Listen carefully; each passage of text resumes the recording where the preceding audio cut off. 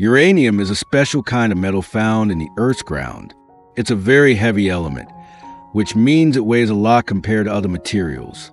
Even though uranium is not something we see or use every day, it is very important because it can be used to make energy. Learning about uranium helps us understand how it works, where it comes from, and how it is used to help power the world. Uranium is a natural element, which means it's found in nature, mostly in rocks, soil, and even water in very small amounts. It was discovered over 200 years ago, and it gets its name from the planet Uranus.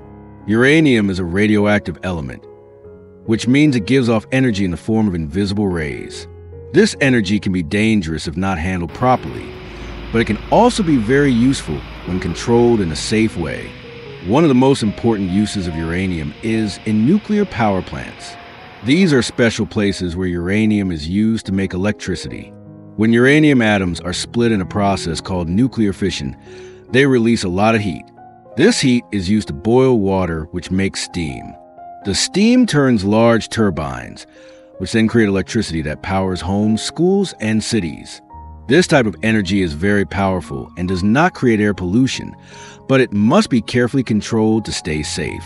Uranium is also used in some types of spacecraft and submarines, where it provides long-lasting energy. In the past, uranium was used in weapons during wars, but today, most countries try to use uranium for peaceful purposes, like producing electricity or helping in medical research. Mining uranium is how we get out of the Earth. It is usually found in large rocks, and miners dig deep underground or use special machines to get it. After it is mined, uranium goes through a process called enrichment, which makes it strong enough to be used in power plants. Because uranium is radioactive, workers must wear protective gear and follow special rules to stay safe. Even though uranium is very useful, it also creates nuclear waste, which must be stored carefully for many years because it stays radioactive for a long time. Scientists are always working on better ways to recycle or store this waste safely, so it doesn't harm people or the environment.